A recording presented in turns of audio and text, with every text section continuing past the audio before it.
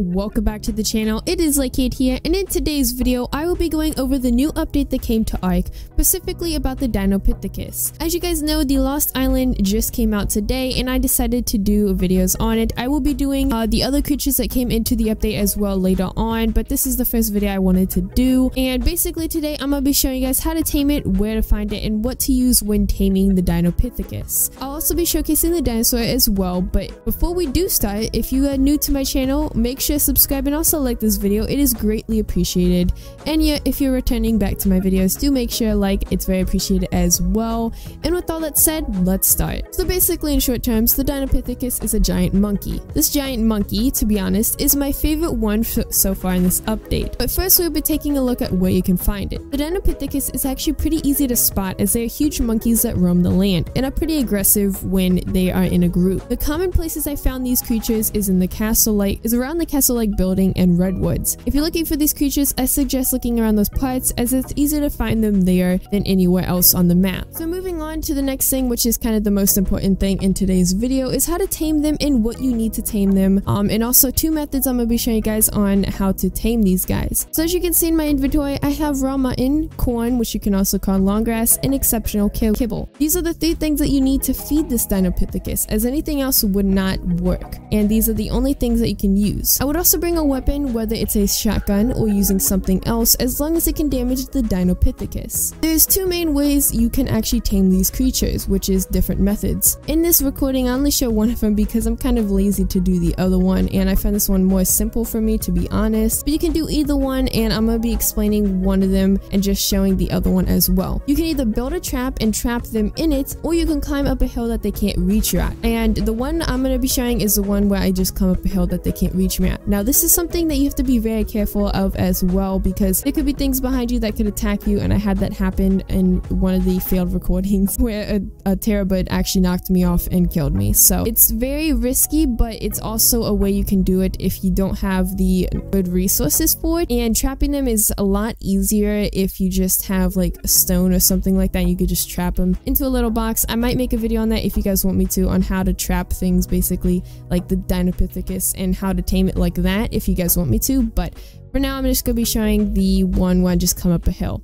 But anyway, either way, you don't want these things to be able to reach you, as the tames may end in a fail. These guys are pretty strong, and one hit from them could be pretty bad if you don't have a good armor or you don't have good health or something like that. You just want to avoid being hit at all, because they will be in a team, so one hit will take like 10 hits if there's 10 of them in there. The DINOPITHECUS has somewhat of a unique taming method, but it's also pretty simple. Once you're ready, you want to shoot the DINOPITHECUS that aren't the leaders, since you can only tame the leader for some reason. To recognize this leader, you have to look for an effect on the DINOPITHECUS that has a yellow, reddish, orange kind of little effect on its body, and it will be also the highest level of the group if you can get that close and actually see the levels. You want to make sure all the adult DINOPITHECUS but the leader is dead. If not, you will have no luck taming it, as it will say that you need to kill the other ones to scare the leader. Once the DINOPITHECUS are dead, you can leave the babies. I thought that I had to kill them for some reason, but it seems the only thing that you need to kill are the adults to scare the leader, to make sure you can actually feed him. Once you do that, you want to shoot and attack the leader until its health is under 85%. A way you can know that the DINOPITHECUS is under 85% is it will stop attacking and kind of like walk away like a passive tame would. That's when you can approach it, but be very careful, because I don't know if it's going to go aggressive. Most likely not. It's probably just going to stay passive like it did for me, but you always want to be careful because there could be other DINOPITHECUS around or something like that. But after you do, you want to approach the DINOPITHECUS and use either three foods that I mentioned in the beginning of this video, and you can feed it like a passive tame would be fed, basically. So the exceptional kibble is the one that you want to use if you are trying to tame this DINOPITHECUS as fast as you can, as that gives the most percentage, and the corn gives the least amount of percentage. The mutton would be higher than the corn, so it's kind of like in the middle of both those. Once you have tamed, you have now a ready DINOPITHECUS. It doesn't require saddle, so you can ride it right after taming, kind of like a direwolf and all the other mammals in the game, except for like I think the mammoth that doesn't have that, where it has to have a saddle. But yeah, that's what you basically have to do to tame it, and how you should tame it, or how you can tame it. There's probably multiple other ways that you can also tame it, but those are like the main ones that I found so far that are successful and also very good to use. Okay, so the DINOPITHECUS has a attack with the left click, and it also has a right click, which you can kind of like slam its hands down. As you can see in the video, I'm doing both of those at the same time right now. And then you can also jump as well, which is pretty cool. And if you use the right click, you actually slam down when jumping, which is pretty cool. And I just started killing a Troodon just to show you guys basically.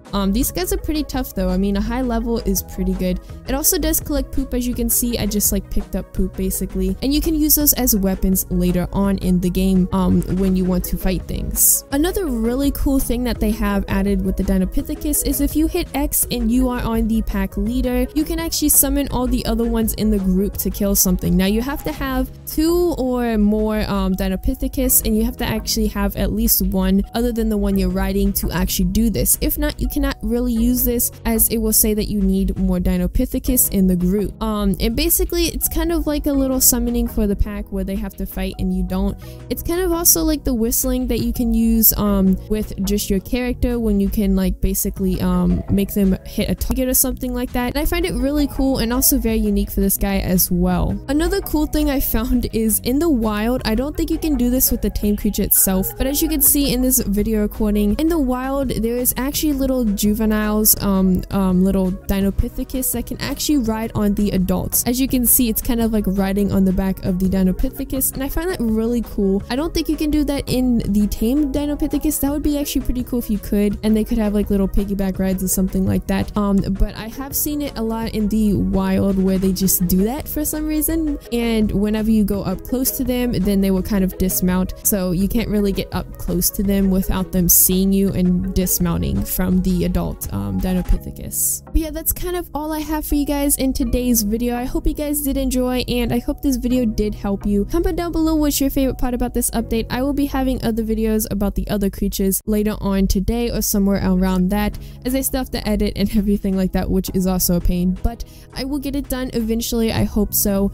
And yeah, I'll see you guys in the next video. See ya, bye.